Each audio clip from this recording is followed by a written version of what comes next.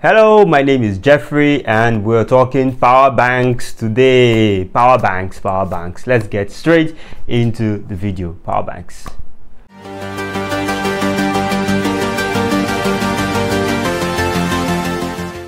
All right, so this is a run-of-the-mill power bank. It's not necessarily a basic power bank though, but it's still a very simple power bank. This is the Romos Sense 8 Plus. I have had this since December of 2019 and I have used it for, well, 3 years plus, heading towards 4 years now.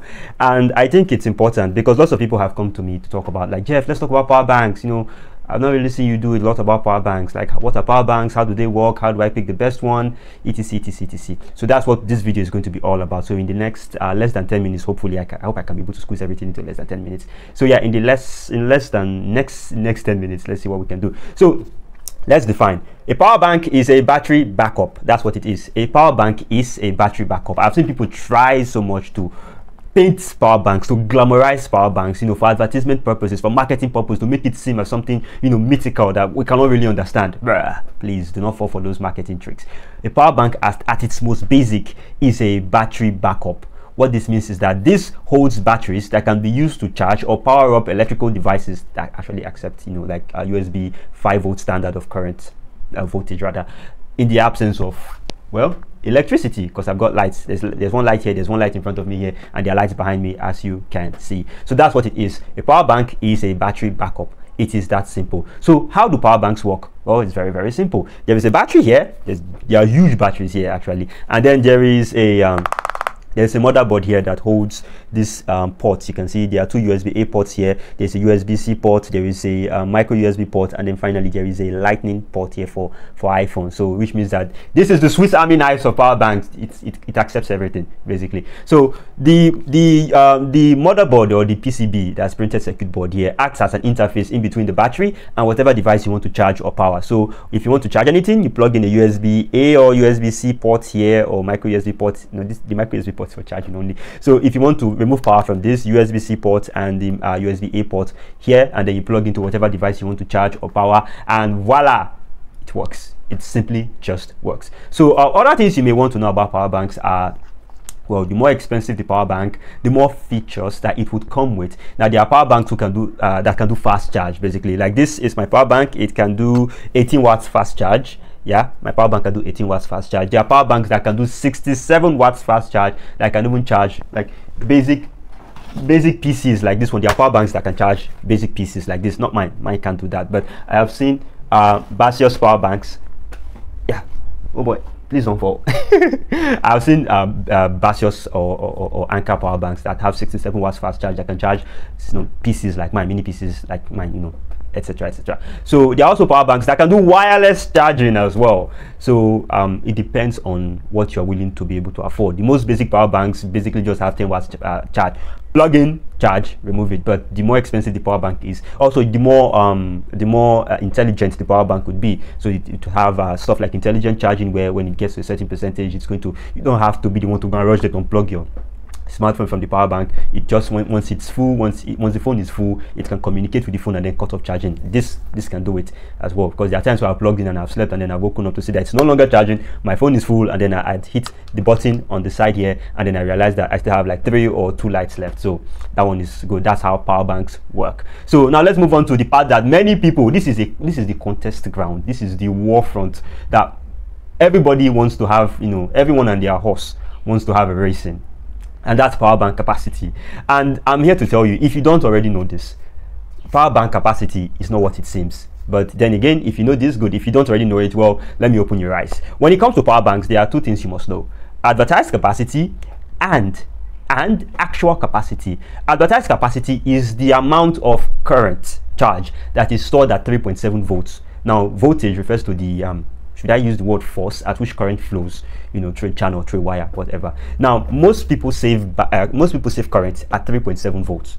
But when you want to transfer current, especially over USB ports, the USB standard of charging of you know, current transfer is between 4.2 volts and 5 volts. Most of the time we just leave it at 5 volts, but it's between 4.2 volts and 5 volts.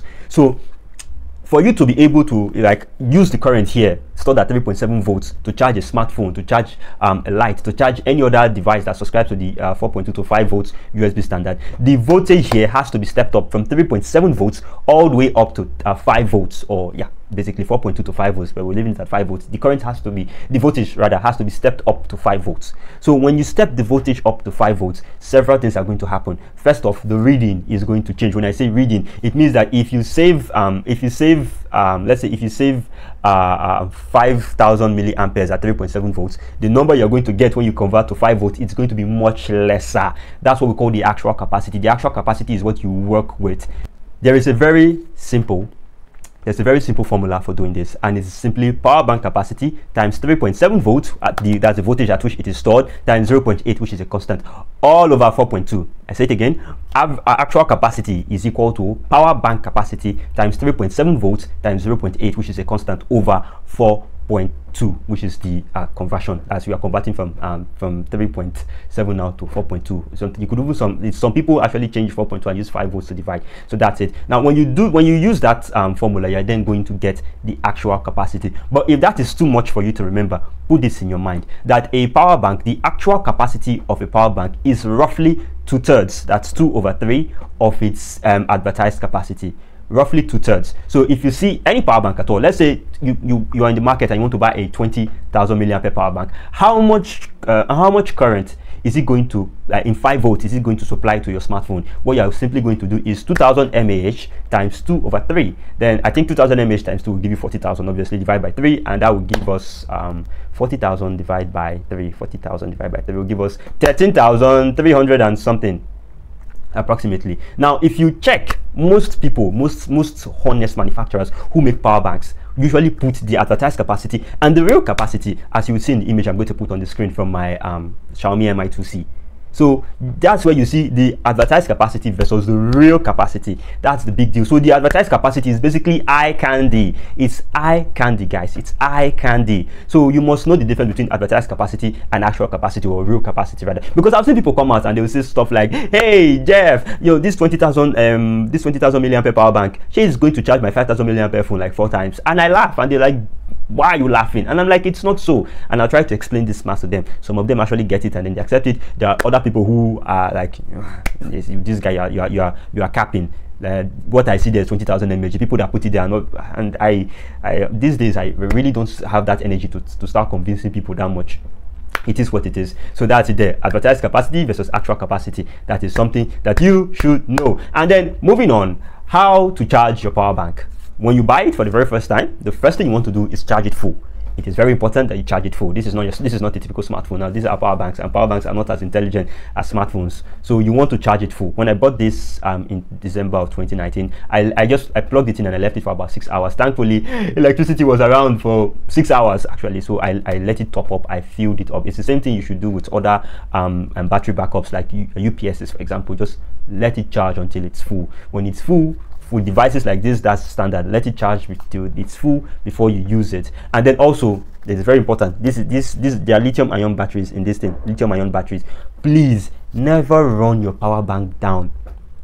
Please, as much as possible, you have to try to avoid it. Avoid running down your power bank, please, if you want your power bank to last for you. Although there are times where I have gotten a bit lazy or desperate and I've run it down, but I try as much as possible not to do that very often. And this power bank has lasted 4 years. It could have lasted a bit more, but like I said, there are times I got desperate and I really needed power, and then I just ran it down.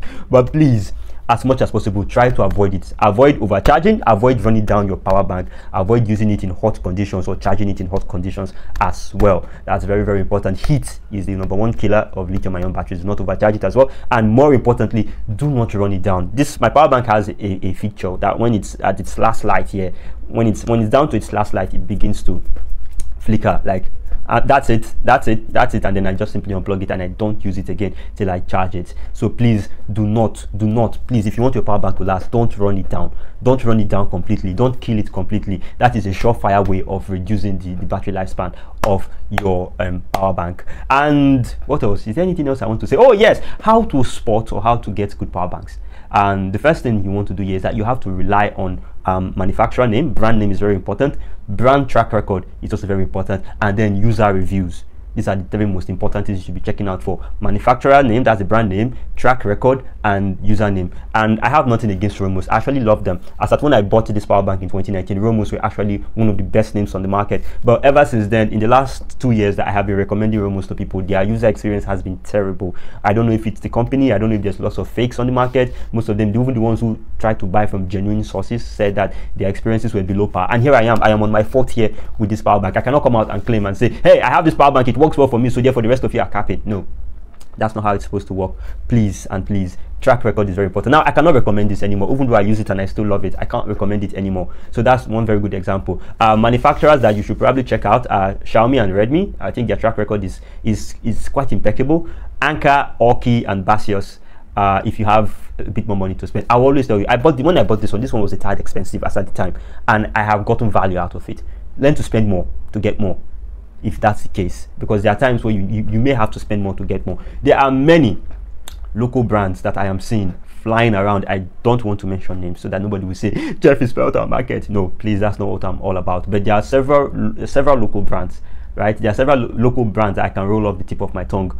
All right, 2 of them belong to one family, then the 3rd one is new on the market, and I have seen, in fact, I am drowned by their adverts on Facebook, and there's nothing to write home about. If you see the comments in there, I was even thinking, like, this one I'm seeing there are plenty adverts, and let me even check them out. And then I'm like, no, I'm heading out. You know, like when Tom walked into the room and then he was like, nah, I'm not doing this anymore. So please stick with quality, stick with good names that have impeccable track record that you can use to, like, you know, put your hand. I don't want to hit the mic. Put your hand on your chest and say, yeah, this brand is good.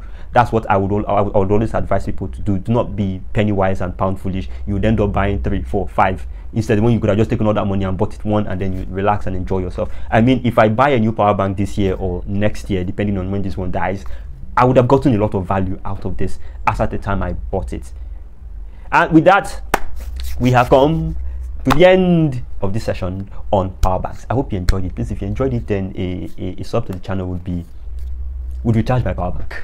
Would recharge my mental power bank, guys. Please subscribe to the channel, please. And I promise to do my best. I'm trying. I'm working out. You know, like, life ain't easy, but I keep coming here and I make sure that, like, you know, like, people aren't suffering the way I suffered when I was coming up. Because when I was coming up, you don't want to know the amount of power banks, people's mouth I followed what is called, like, you know, what people, general knowledge around, and see, you don't want to know where it landed me. But when you go with good information, when you go with very good information, you'll never go wrong. You will never, ever go wrong. So let me get out of this chair. I'll see you in the next video, and the one after that, and the one after that, and also in the comments. Please do well to smash that like button as well. Like button, smash it as well, and then subscribe. Thank you very much for coming. I will see you in the next video.